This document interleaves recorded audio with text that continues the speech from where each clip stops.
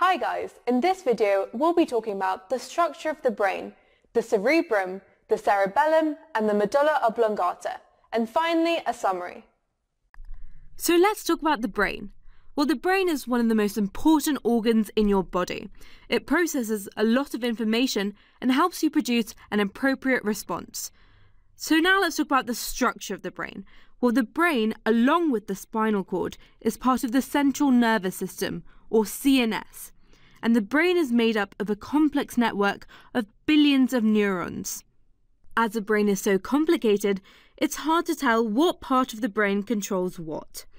Well, the role of the brain is to control and coordinate all complex behaviours, and this includes things like sleeping and running, revision, what you're doing now, and playing the piano.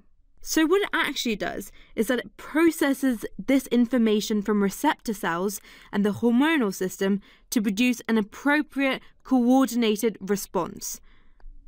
Neuronal communication through nerves is very fast, and this is because neurons are all together in a tightly knit network. And this is why your brain can process information really fast. Now let's talk about the different regions of the brain. So the different regions actually carry out different functions. So one part of the brain is this outer wrinkly layer, and this is the cerebral cortex. Another part of your brain is the cerebellum, and it's found at the back of your brain. At the base of your brain, there's something called a medulla oblongata. Your brain also has a gland, and this is called the pituitary gland. Finally, another area of your brain is the hypothalamus, and we'll go through these structures in this video. So first of all, let's talk about the cerebral cortex, or cerebrum. Well, this is the outer layer of the brain.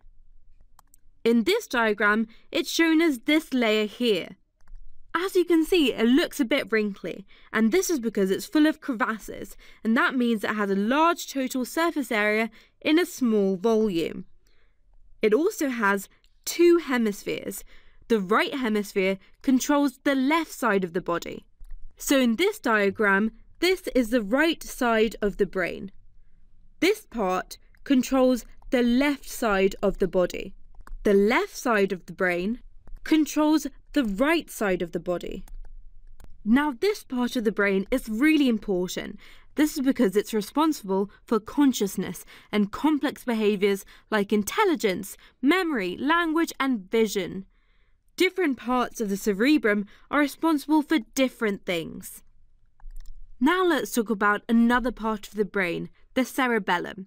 Well, the cerebellum is found at the back of the brain. The cerebellum is this structure here.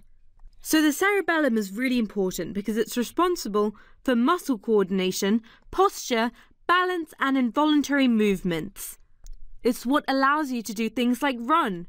Now let's talk about the medulla oblongata. Well, the medulla oblongata is at the base of the brain and it's at the top of the spinal cord. So in this diagram, it's this region here. So what does it do? Well, it controls the unconscious or automatic actions, and these include breathing and the heart rate. Hey guys, I hope you enjoyed the video.